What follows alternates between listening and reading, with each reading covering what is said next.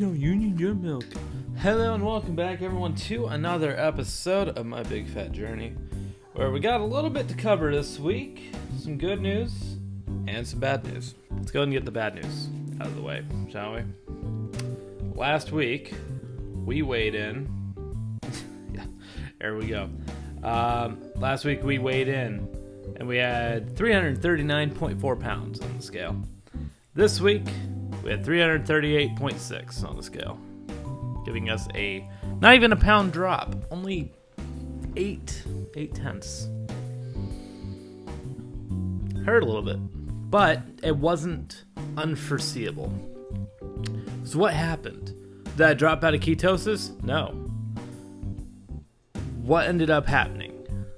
Did I not exercise enough? No, that wasn't the problem either. The problem is, quite simply, quite plainly, that the night eating was too high. And it was very much a test to see if eating a certain amount at night at certain times would prove one of my theories. And guess what? It did. It really did. So next week, we should be doing a little bit better. We should. Fingers crossed. So, what ended up happening? I do not have many carbs at night, okay? I don't add to that carb count, and everyone who does keto mostly says you don't have to calorie count. I say that's bullshit, and I just proved that this last week, okay? You do need calorie count when you are on this, okay? You do. Because any calorie you are putting into your body is energy, okay? So just think about this just logically, okay? Not logistically, we're not shipping stuff. But if you go ahead and you put 200 calories of something into your body, you got to do 200 calories of work to burn that off. It doesn't matter what form it comes in. You got to burn it off. Some things are going to come off a little bit easier than others. Like right now with keto, the fat-based calories are going to come off a little bit easier than the carb ones, but it's still energy, and you still got to burn it. So, you do have to calorie count while on keto, and it's kind of dependent up to you what you can handle and how fast you want to lose weight. And I'm going to try, this is a key word here, try and cut out night snacking after tonight. Tonight, it was just a bad day. I had to work on a day that I was supposed to be off. It happens, okay? I'm not upset about it, but I didn't get a day to relax and unwind like I normally do. So mentally, I'm just kind of not here at the moment, because I'm just so out of my normal routine that I'm always in week after week after week, so I'm just thrown off. Does that mean tomorrow's going to be any better? No, tomorrow's probably going to be worse. Tuesday will be worse than that. Wednesday's going to be hell. But at least Thursday, you still never finish your milk. But at least Thursday, I should finally be a little bit better. Fingers crossed. I was weak tonight, but we should be better next week, okay? So, what is the good news then? Okay, we had some bad news. We had a lot of bad news. Let's get to some good news. I ended up contacting SlimFast.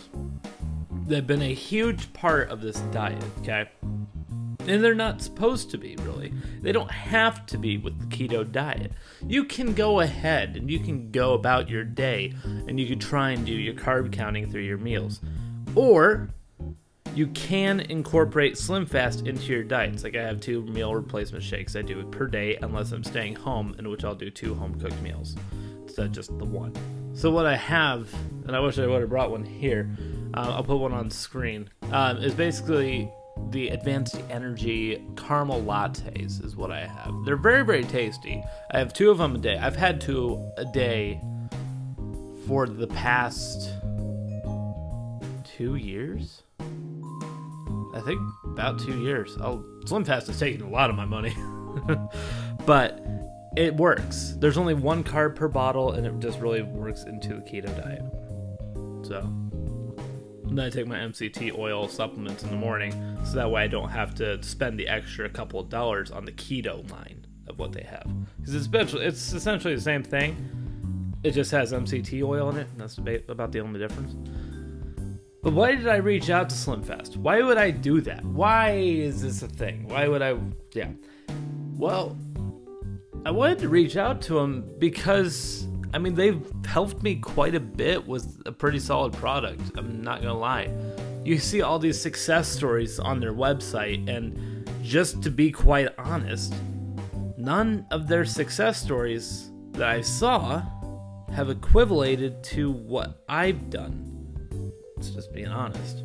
The majority of their success stories are like maybe maxing at around like 90 pounds, maybe sometimes a little bit of 100. And here we are sitting at a flat 136 pounds right now. I mean, we're a pretty big success story right now, and the journey isn't over yet.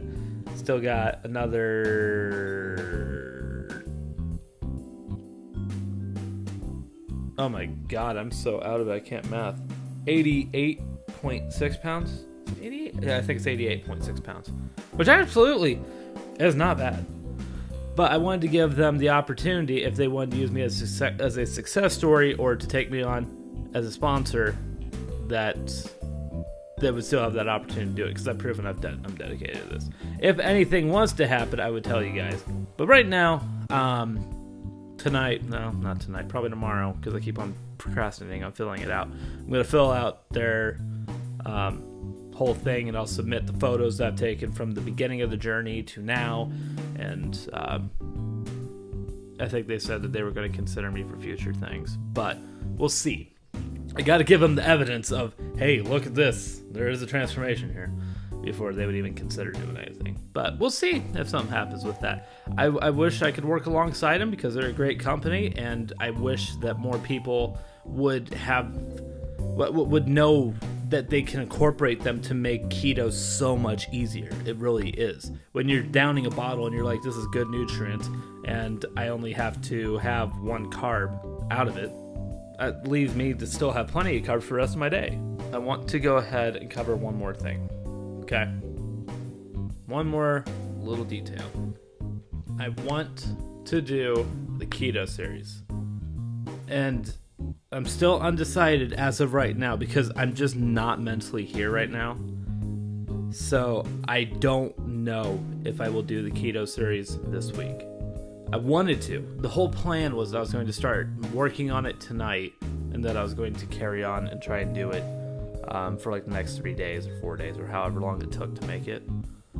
But I'm thinking I'm going to have to postpone it until next week, until I'm in a better headspace to do this. Because I want to do it, and I want to do it right. I want to have the scripts really, really well done, and I want to have the information really, really easy to understand. Keto is an amazing thing for losing body fat, but it is complex by so many websites.